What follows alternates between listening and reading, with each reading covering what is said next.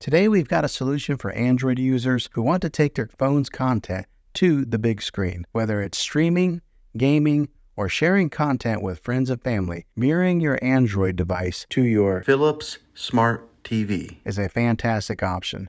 So let's dive into this.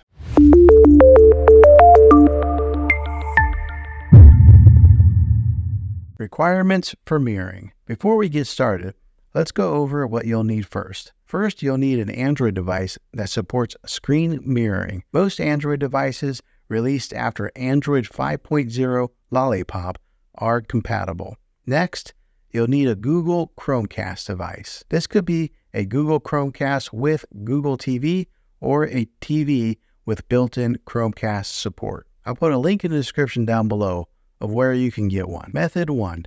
Using Google Home app. The most reliable way to mirror your Android screen is through the Google Home app. You probably already have this app if you've set up Google devices before. If not, you can download it from the Play Store. Simply open the app, select your Chromecast device, tap Cast My Screen, and follow the on-screen prompts. To stop mirroring, use the Stop Mirroring button within the app. Method 2.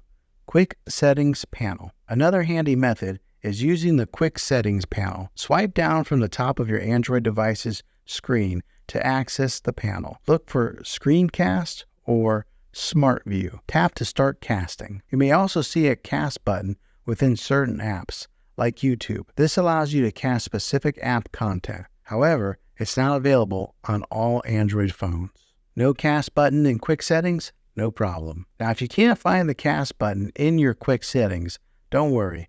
You can still mirror your screen using the Google Home app. Tips and precautions. A quick heads up: when mirroring